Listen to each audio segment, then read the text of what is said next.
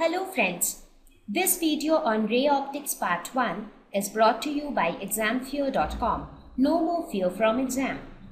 Topics to be covered in this lesson are light, reflection of light, spherical mirrors, refraction of light, total internal reflection, refraction at spherical surfaces, refraction by lenses, refraction through prism, dispersion of light, and optical instruments, which would include eye, microscope, and telescope. So, ray optics. What do you think we are going to study in this lesson? Okay.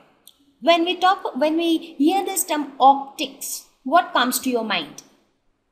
Optics, something related to optical instruments, right? Which you often use. I mean, you use these terms in your day-to-day life, right? Optical instruments reminds you of your glasses, spectacles, right? So that means we are going to study about certain phenomenon related to light.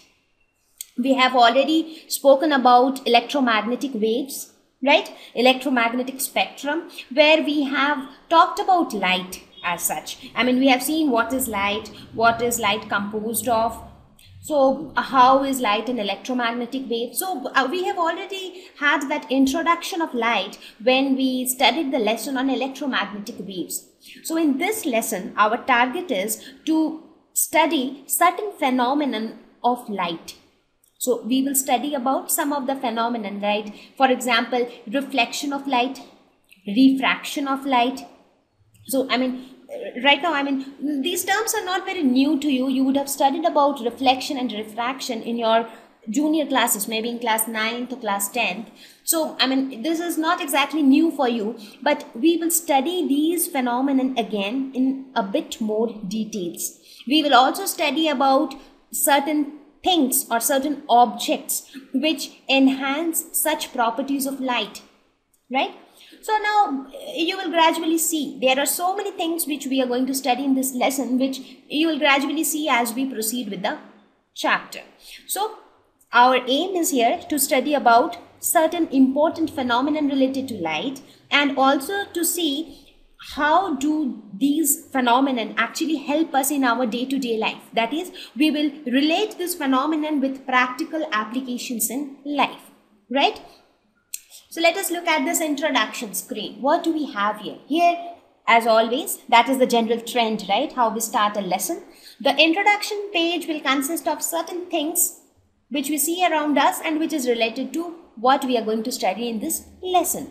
So what do you see here? Something dark, right? It looks like somebody is standing there. But when the light is switched on in the room, you can see, oh, there's a boy standing inside the room. So that means light is something which enables you to view objects. You are seeing so many beautiful things around you because of reflection of light. Now, what is this reflection actually? We will study about that as we go ahead. So some similar applications which we use in our day-to-day life, but we don't know how it actually works. What is the physics behind it? For example, the mirrors which we use in our home. Not only the normal plain mirrors which are normally seen in your dressing tables, but also your shaving mirrors. They are different from your plain mirrors, right? When you come very close to the shaving mirror, you can see your face very clearly. And you can see an enlarged image of your face, right? The spectacles, most of you would have seen a spectacle. Some of you have been, maybe you are using a spectacle. So they are all applications of what we are going to study in this lesson. The rear view mirror used in your cars, you'd have seen while you are on the driver's seat or while somebody is driving a car, there is a mirror on his right hand side. There is a rear back view mirror which enables you to see the traffic which is coming behind you, right? The telescope, which enables you to see objects which are far away from you. Especially there are certain different types of telescopes which also help you to see the heavenly objects. So this is also, some of the telescopes are also used for scientific purposes, for studies of astronomy and things like that. The camera lens. So even the lens, the glasses, this kind of lens, mirrors, they are all nothing but application of such phenomenon of light. The microscope, which enables us to see very small objects. So basically these instruments like microscope, telescopes, they all consist of lenses, right? And what are these lenses? These lenses are nothing but they are all applications of this reflection or refraction of light. So that's how we will study this lesson on. We will start with light. Then we'll talk about the different phenomena like reflection of light, diffraction of light. Then we will talk about mirrors. We will talk about spherical mirrors. What are they? You'll come to know very soon. Then we'll talk about lenses. Then we'll talk about how refraction takes place through lenses. Then we'll also talk about prisms. So there is a huge list which we will be talking about while we go ahead with this lesson. So just be patient and let's now start with the lesson. So the first screen talks about what is light.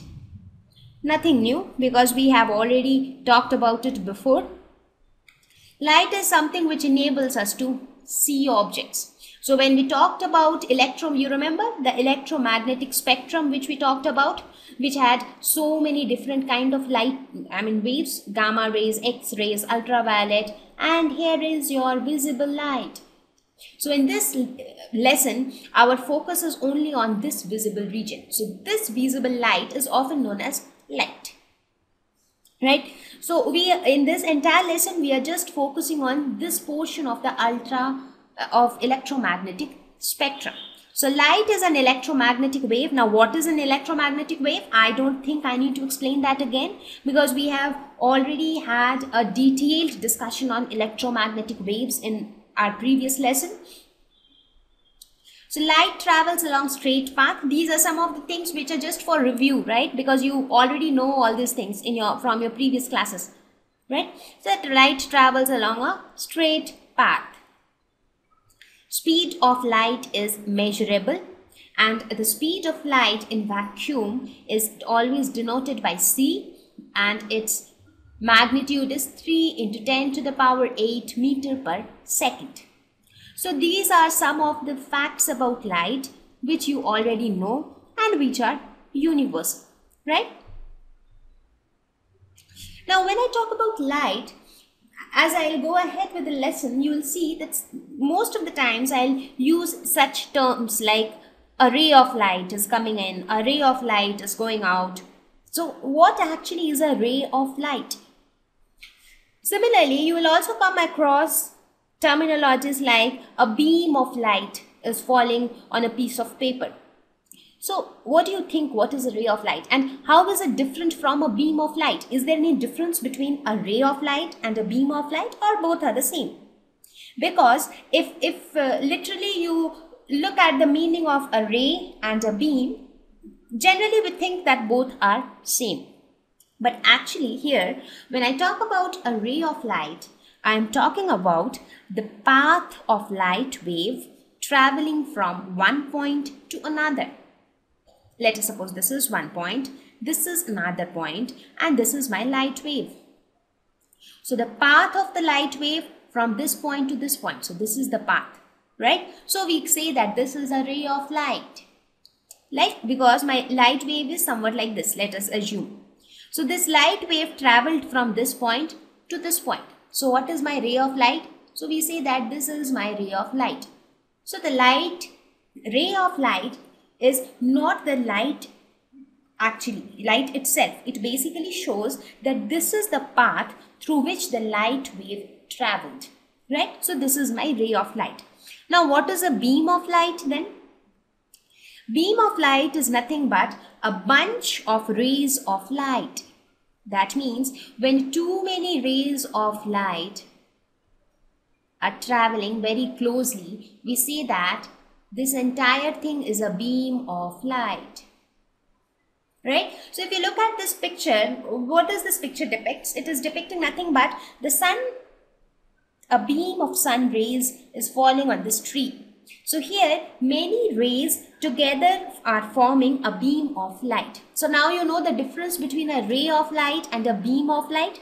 So now you'll see that as we go ahead with the lesson, most of the time I'll be saying that, okay, so a ray of light is incident on a surface, or a ray of light is falling on this boundary. So when I say a ray of light, I'll often draw a straight line. That doesn't mean that light wave has now become straight, because you have seen in the lesson on electromagnetic waves that waves means the wavy thing, which I have shown here. So this is how the light wave is actually traveling. But whenever I will look at things like reflection, diffraction and all, instead of drawing this wave, I'll always consider the ray of light. So which will make my diagram neat, easy to understand, and at the same time it will make it less complicated, right? So now you know what is a ray of light. No confusion. Difference between a ray of light and a beam of light, right? Okay. Thank you. Please visit ExamFear.com to watch free educational videos, try free online tests, get the best quality study materials, study from the best tutors and mentors, and much more. Thank you once again.